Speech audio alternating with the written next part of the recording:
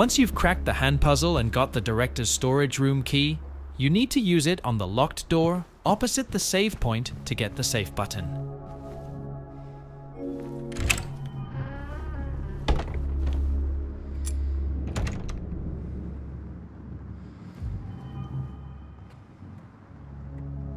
You'll also find a collection of books you need to rearrange to recreate the full picture of a lion. Once you have the correct order, you need to use the symbols to form the numbers you previously spotted on the bracelets after completing the puzzle.